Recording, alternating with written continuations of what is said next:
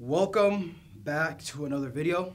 2018 exam 2 for physics 206. Don't panic.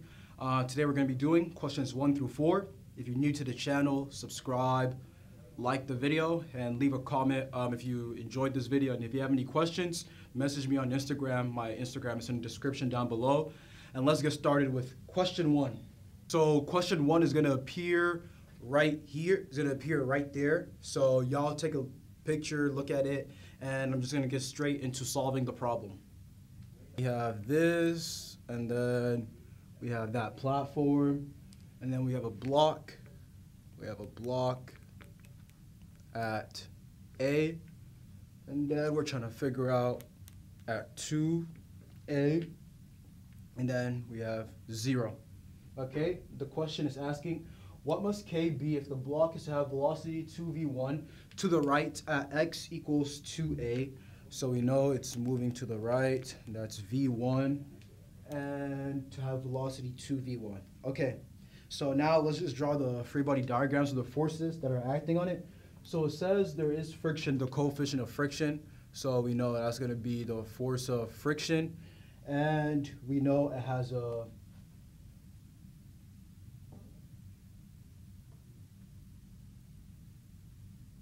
and we know that we have a force that points to the right because it says it, that is kx squared. So we have both of those forces, and now we can get to solve the problem. Let's start by using the work energy theorem, and that is work is equal to change in kinetic energy, which is equal to mvf squared over 2 minus mv initial squared over 2.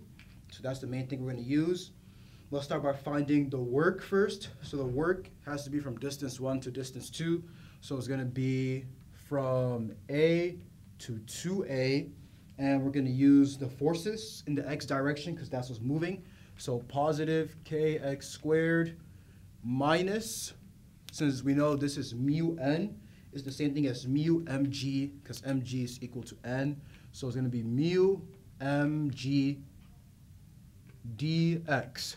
Okay, now after that, you know this is equal to mvf squared over 2 minus mv initial squared over 2.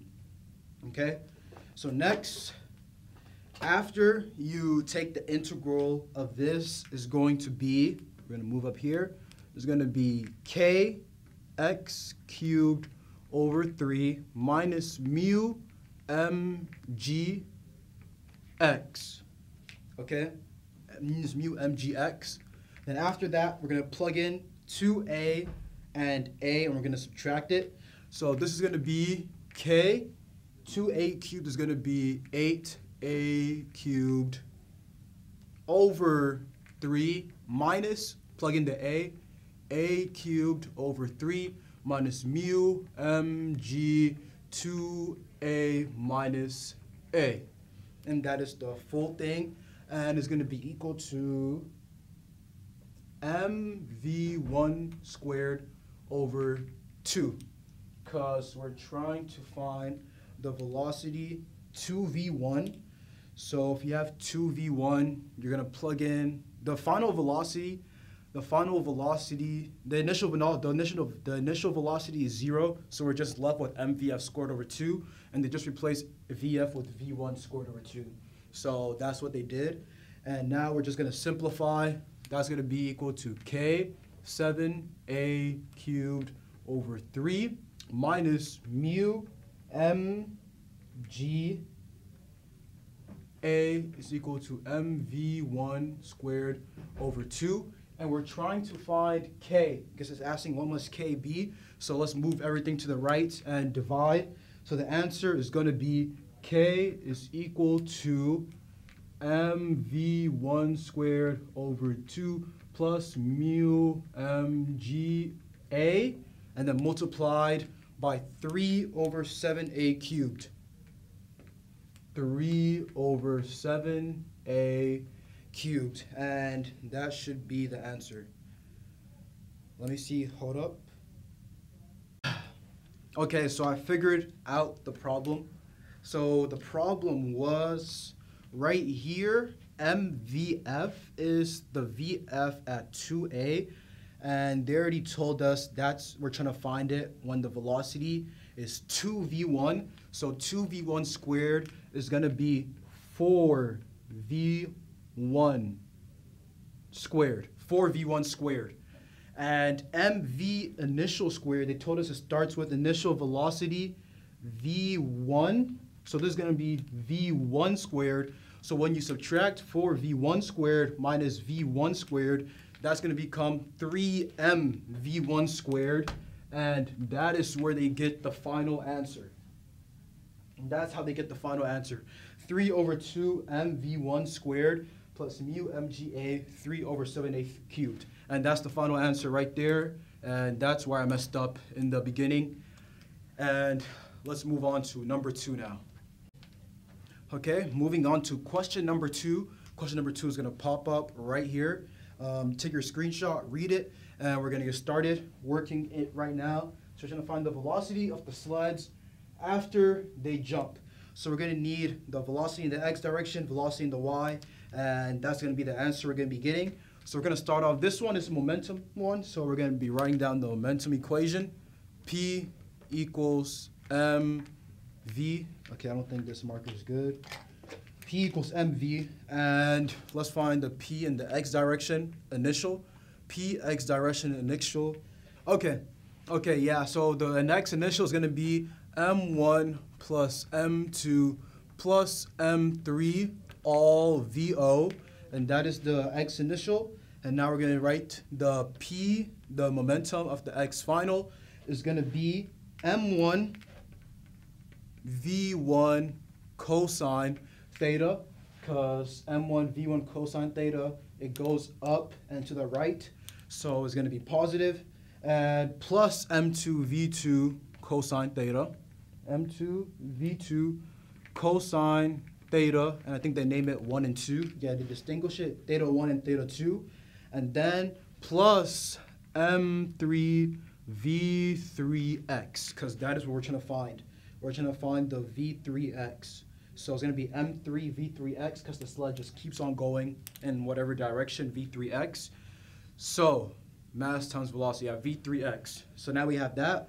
Now let's do the y direction. Py initial, there's nothing in the y initial, and then the py final is going to be m1 v1 sine theta 1, m1 v1 sine theta 1 minus m2 v2 sine theta 2 plus m3 v3y. And we're going to solve for v3y. Now, just set the x's equal to each other, set the y's equal to each other, and set the solution. So for this one, so this one we're going to do m1 plus m2 plus m3 VO is equal to m1 v1 cosine theta 1 plus m2 v2 cosine theta 2 plus m3 v3x, and we're trying to solve for v3x. So move everything to the left side and divide by 1 over m3, and you'll be left with v3x.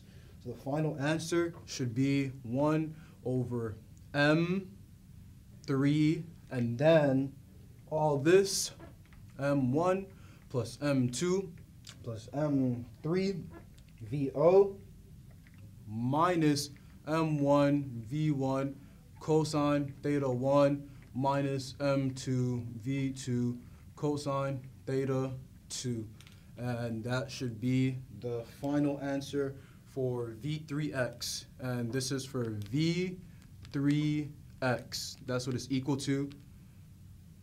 And now for v3y, it's just equal to 0. So we're just going to move everything to the left and divide it by m3.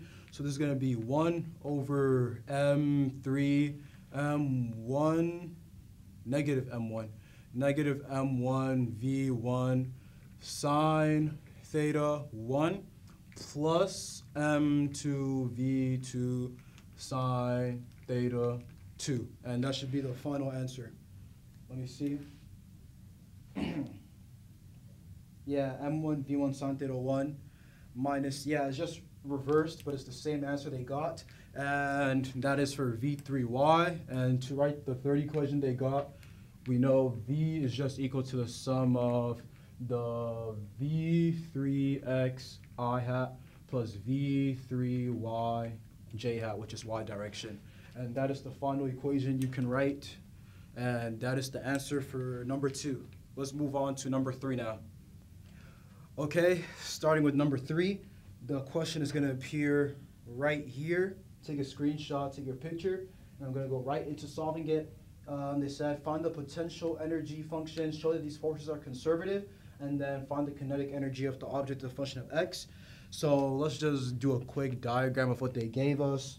So this is plus x direction, and then this is A, and then we have the block right there, and we have C1x, and then we got another one, C2x, okay? So C2x negative 2, okay, C2x negative 2. Okay, so now since we have those forces, let's start with finding the potential energy functions of both of them. So let's start with ux is equal to negative integral f of x dx, and just substitute negative integral of c1x dx is equal to negative c1 x squared over 2 plus c, and that is the constant for that one.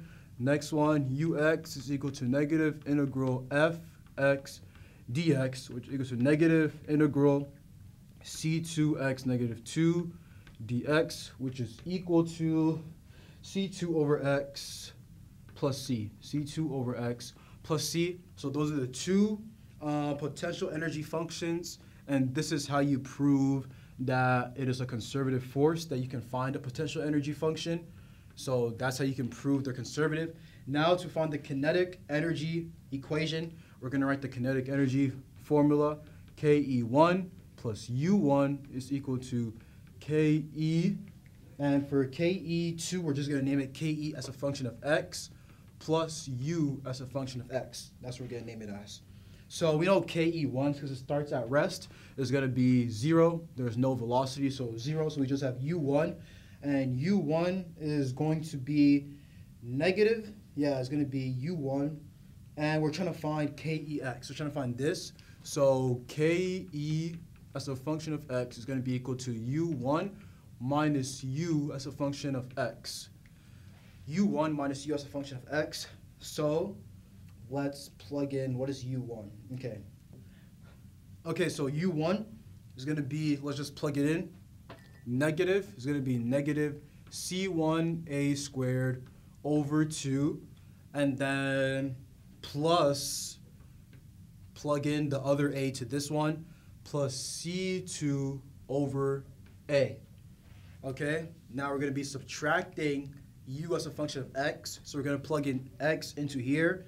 So that's going to be minus minus, so it's going to be positive C1x squared over 2. We're going to plug in x over there, and that's going to be minus C2 over x, and that should be the final answer for KE as a function of x.